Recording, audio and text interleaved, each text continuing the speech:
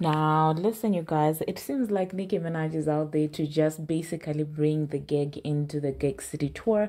Because, listen, tell me why she was on live talking about bringing Katt Williams. I was like, okay, I love this, all right. We're going to be talking about Monica basically being out there, being thankful for Nicki Minaj.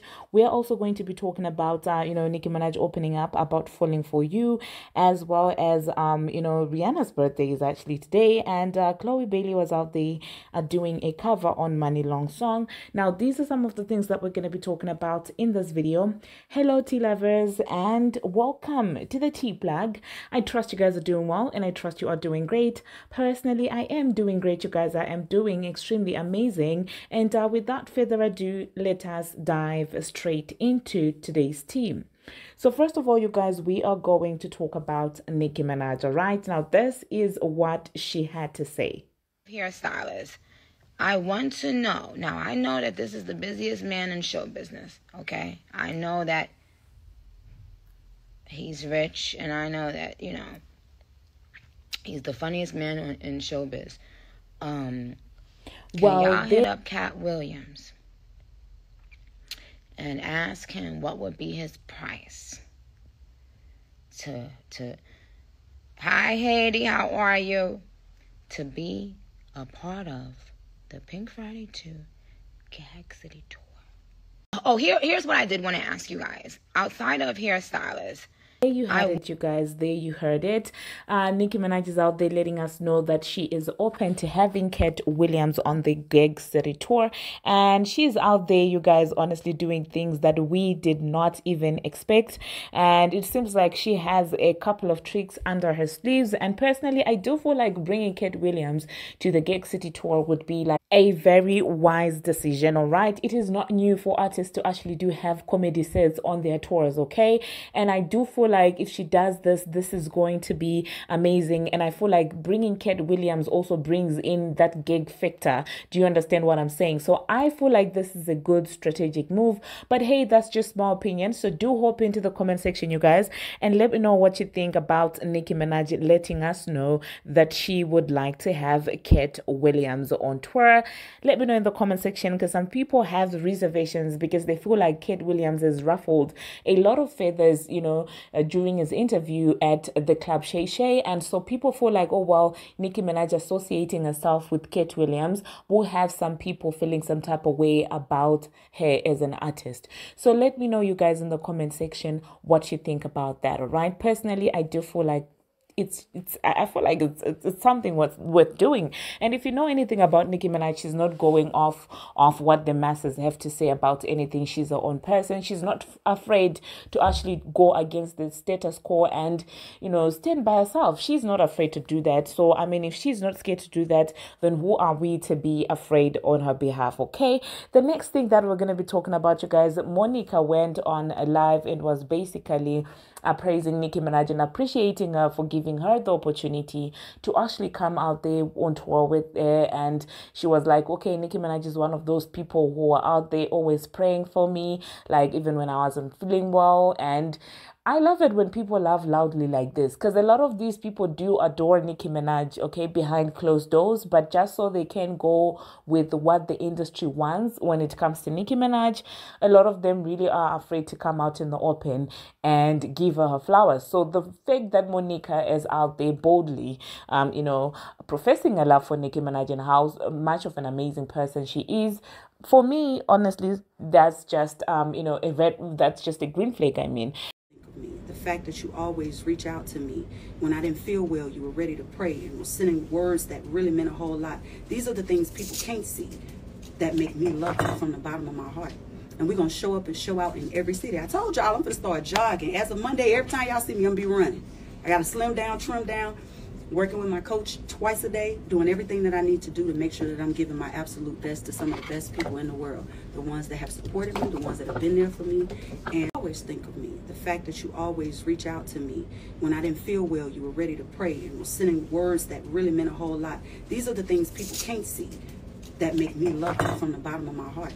And we're going to show up and show out in every city. I told y'all I'm going to start jogging. As of Monday, every time y'all see me, I'm going to be running. I got to slim down, trim down, working with my coach twice a day, doing everything that I need to do to make sure that I'm giving my absolute best to some of the best people in the world. The ones that have supported me, the ones that have been there for me, and always think of me. The fact, one thing that no one knows until today is that I'm going on tour, the Pink Friday 2 tour with Nicki Minaj. Oh. It is starting, Yes. it's starting on March 1st. And I get a chance to hit all these cities that mean so much to me. Atlanta, of course, New Orleans, Nashville. We're coming to every city we possibly can. And I'm really grateful for Nicki because she's one of those people that has always said, Monica meant everything to my childhood. And some people, they act like they forget. No, and so it's pretty cool not to be forgotten and to be called for things like such. So we're going to show up and show out. All right, we're going to be looking for one thing that no one knows. And somebody was pointing out Jennifer Hudson's demeanor when Monica was there for an interview and she was talking about going on tour with Nicki Minaj. Somebody was saying, oh, well, Jennifer was giving off a standoffish vibe. And it seemed like, she was feeling some type of way about it's either Nicki Minaj or Monica. And then people started pointing out that, well, back then Jennifer Hudson made it pretty clear that she will pick Lil Kim over Nicki Minaj. And I'm like, oh, okay, that's cool if that's who you like. Nobody really cares. Like, it's okay if that's who you like, okay? But to give off the energy just because somebody is publicly showing appreciation on, who they actually love is insane to me, especially if you are a TV host. Do you understand what I'm saying? We get you have your sentiments. You're not being forced to say you like Nicki Minaj, but if someone is out there showing love to who they appreciate, once your business of giving them a stanky, face or something like that, to me, that's just unprofessional, if you ask me, okay? Because you are on national TV and you are a TV host and you're not the one who's being asked to pick a side. This is your host who is talking about the things that are going on in her life and who's, publicly appreciating an artist who has helped her. So honestly speaking, go away, okay? Respectfully, respect you, you're an EGOT winner, but if you're gonna be messy like this, then respectfully go away. The next thing that we're gonna be talking about, you guys, happy birthday to the queen Rihanna. You guys, happy birthday to Rihanna. We wish her many more, we wish her blessings, we wish her more life. And I will say this, you guys, as the older I'm getting, the more information I'm getting on the industry, the more understanding I'm getting in as far as the industry is concerned, the more inclined I am towards Rihanna, honestly. The more I sort of now understand why she might not be interested in making music anymore, the more I understand that, there must be some things going on, the more I'm actually falling in love with her. And I promise you, the day that Rihanna decides to open her mouth and speak, all hell is actually going to break loose, okay? So let me know, you guys, in the comment section. Just drop a happy birthday message to, of course, Rihanna.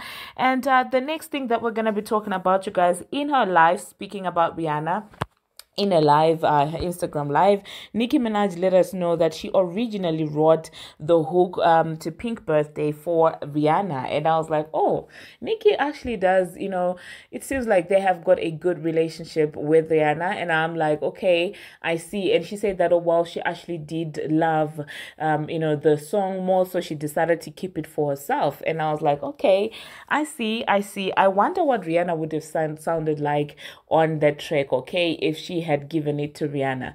Let me know, you guys, in the comment section. Do you think that this is a song that Rihanna would have been able to carry?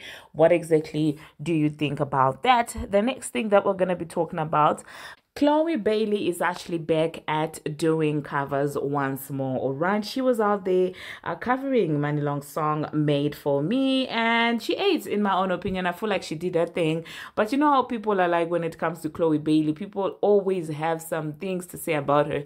People are like, oh my goodness, it's getting obsessive. Oh my goodness, why does she continue doing this? She's such a huge star, she shouldn't be doing covers like this. And I'm like, this girl came up from covers, so it's really, really unfair to expect her to just all of a sudden stop. It seems like it's something that she genuinely actually enjoys. And I feel like, in my own opinion, if somebody as big as her is not proud to be doing your covers, it's actually flattering. I think to Manny Long, I think she's actually flattered. But hey, that's just my opinion. So let me know, do you find it weird that Chloe is still out there doing covers? Personally, as someone who literally watched her grow, doing these covers with her sisters, I absolutely do not see anything wrong with this, okay?